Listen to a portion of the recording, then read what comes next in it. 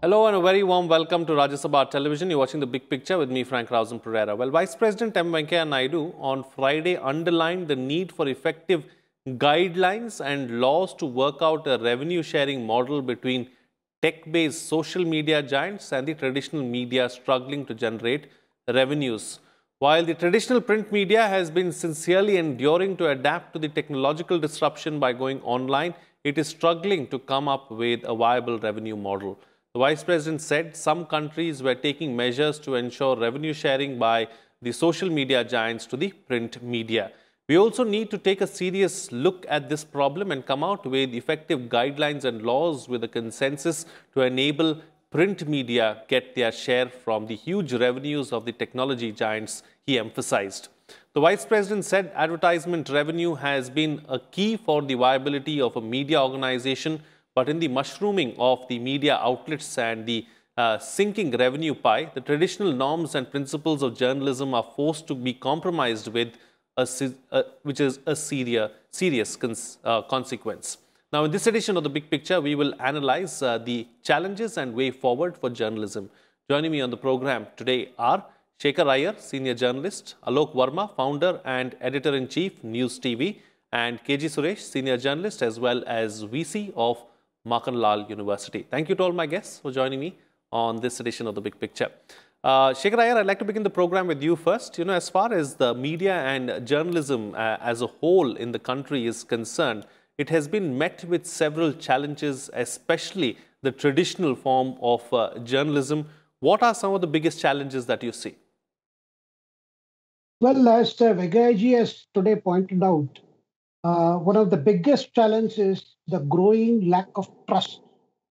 That lack of trust is not only between the consuming audience and the content providers, but it is also within the content providers as to people who are creating the content, people who are processing the content, and people who are finally presenting the content.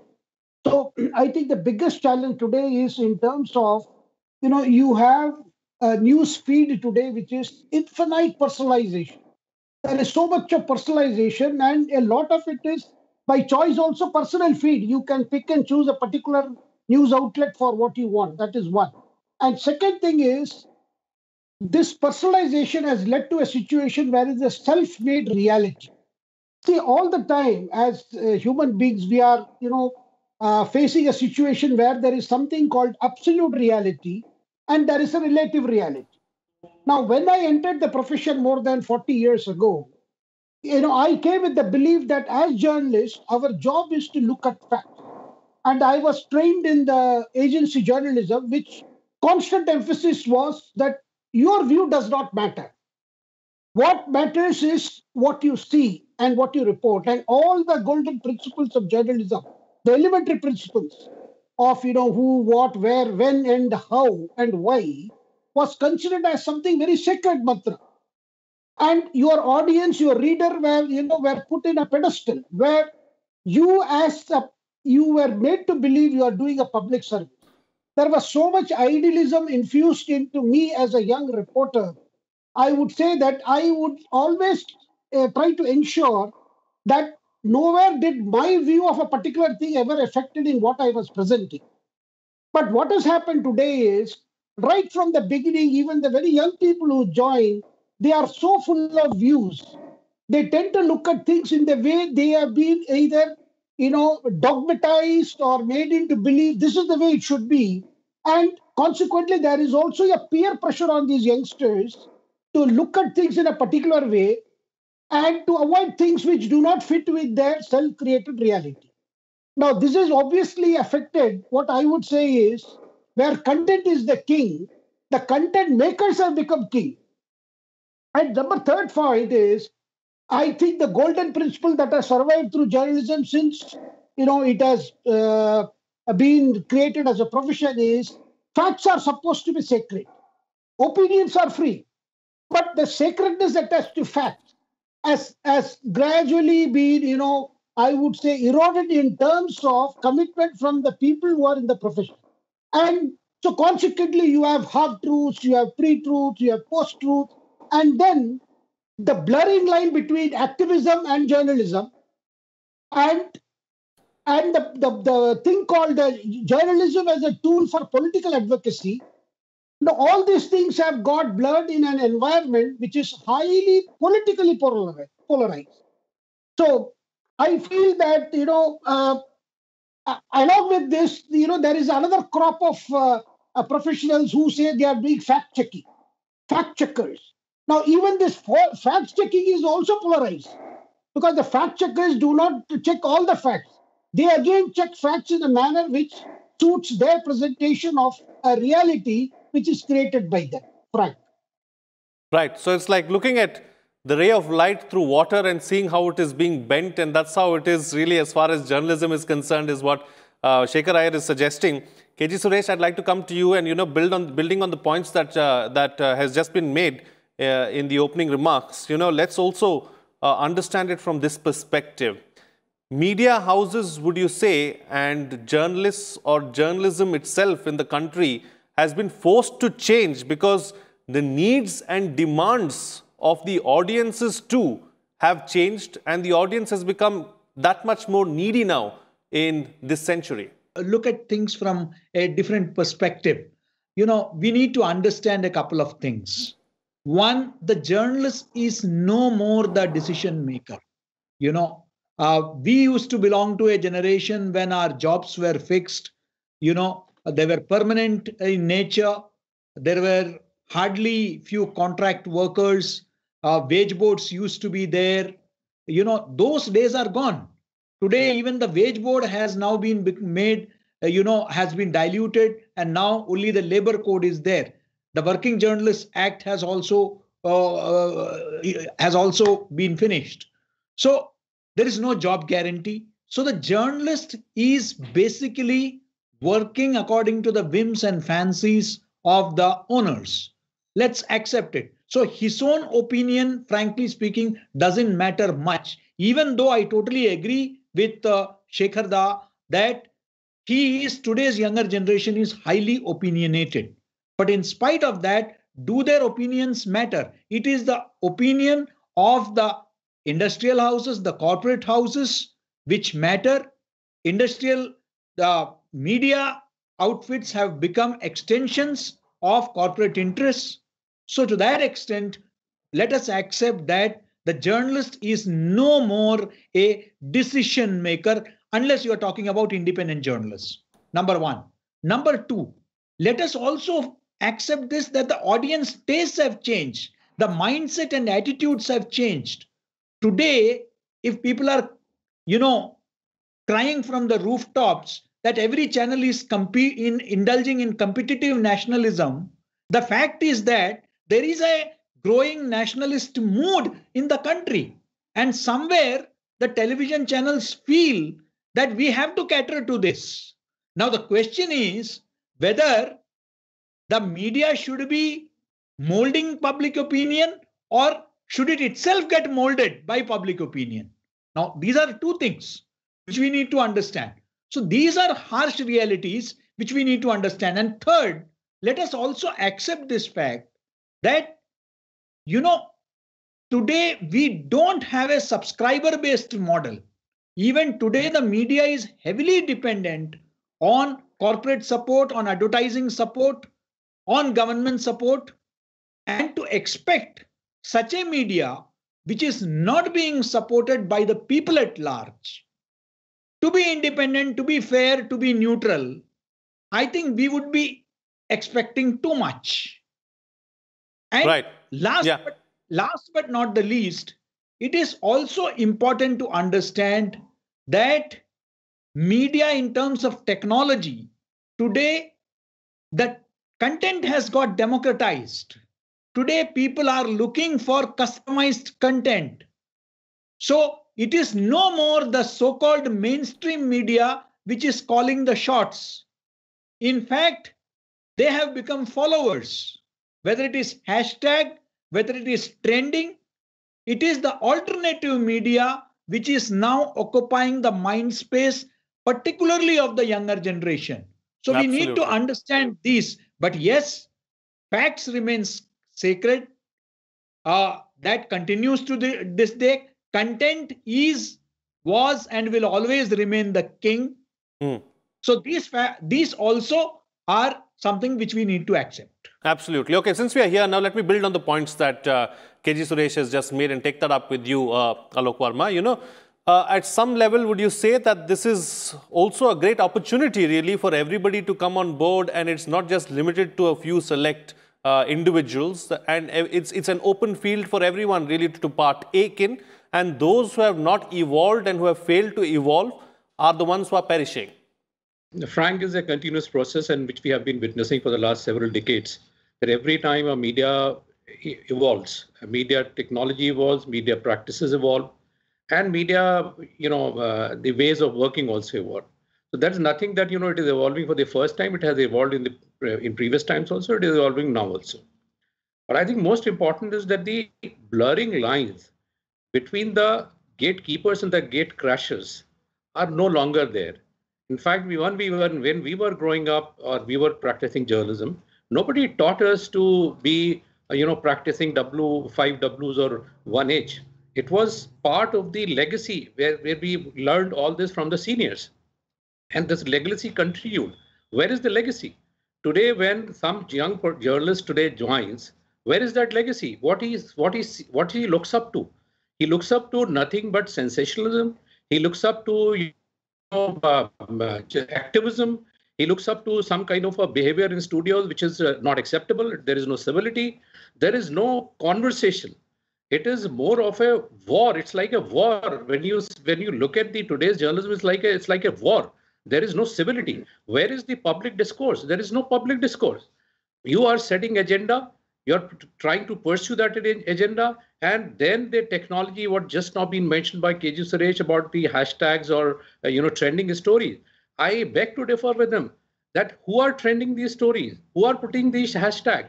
Do you think these are the public discourses? No, there are the people who are behind putting the hashtags right from the morning itself. It is not that things are being needed, but you are actually making them trend. We need to ask who is going to do this, who's going to stop it. Nobody has got, like Mr. Venkaiah Naidu is right.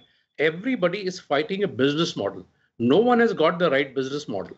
It's because print is on decline in the sense that the revenues are on decline. Print numbers are growing up, but the revenue is declining because it's shifting to digital. And in digital, when it's shifting, where it is going to the top two companies, which is Facebook or the Google. Where are the publishers? The independent publishers can't survive because 80% of revenue are being taken away by these two giants. I'm glad the vice president today has actually put the nail on it. He's simply trying to say they all giants or the technology giants who are taking away all the revenue need to share as it is being happening in Europe. It needs to be done in India. Unless it is done, journalism is going to die. Journalism is not going to survive. It's a great threat. We must be worried about it. Absolutely. These are some challenges, of course, that we are facing, the industry itself is facing, and we have to find some kind of a way out. Maybe the European model or the Australian model is something that we can apply as far as digital journalism is concerned. Shekhar Iyer, since we are here, how do we change what we don't like and what is ruining journalism as it stands right now? Well, I think the challenges are essentially on the two sides. One is the challenge posed by the technology. The other is the challenge posed by the current practices. And these practices are actually being constantly challenged by the advancement of technology. Now, very soon you may see in a couple of years the 5G coming in, into this country, and that 5G introduction of 5G will also give a quantum leap to way the news can be, produced and fed to the source. I mean, to the people whom it is meant. Now, this would require, because the requirements of journalism, no matter whatever is the technological changes or age that come, the essence of journalism remains. That has not changed, because after all, what we are doing today, a particular incident, let us say a particular news event we are following. We do not rest with whatever we get from one particular source. We would like to check with another 2-3 sources, because somewhere along the feeling is Probably this is not the entire picture. When I say we, I am not talking as a practicing journalist. I am talking as a general common people. I have noticed that most people are not prepared just to take one source from what it is. There is always a feeling, a question that comes: is it the truth? Is it being sensationalized? Is it a fact?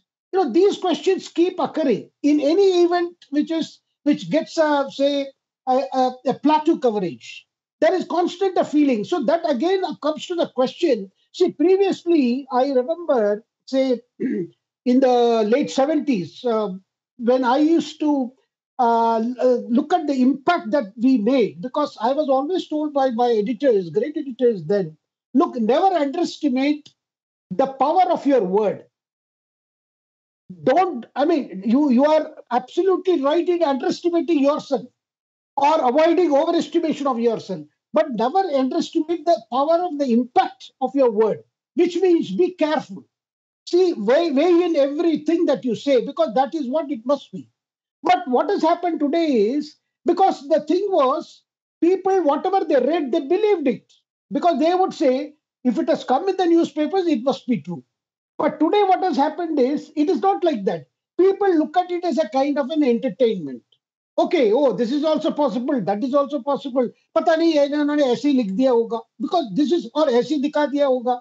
See, the feeling, I think the threat to journalism is not so much as, of course, technology poses a challenge, but also from the fact you're the consumers. I am forced to use the word consumers, which I would not have done 4 decades ago, because it was never seen as a commodity, which is produced and somebody consumed.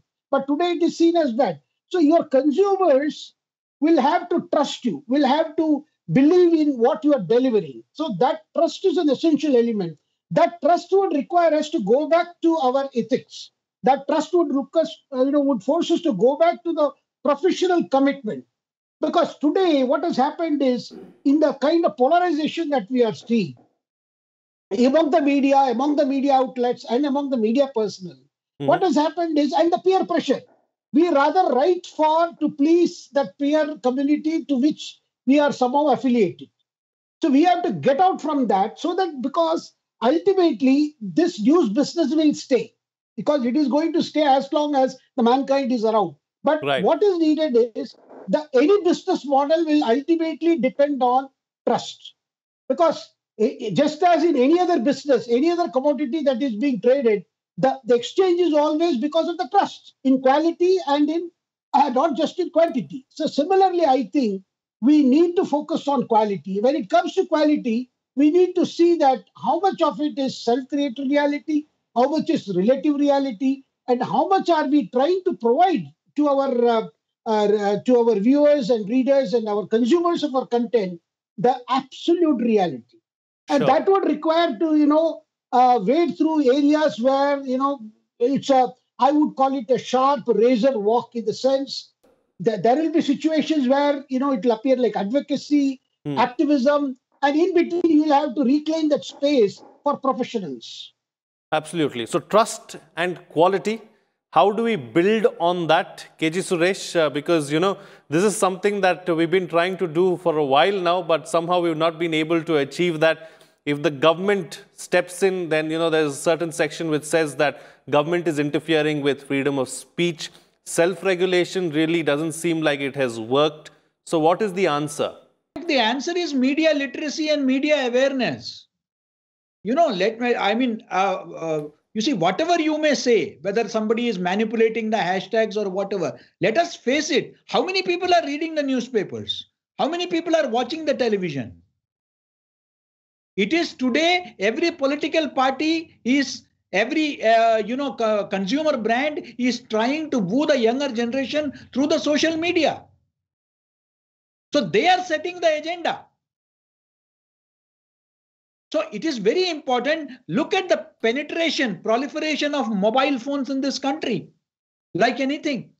Look at the kind of subscribers, followers that social media platforms have. We are among the, if you look at the global figures, we are, in the top list, whether it be YouTube, whether it is WhatsApp, whether it is, you name it. and compare it with the statistics for television viewership or newspaper readership.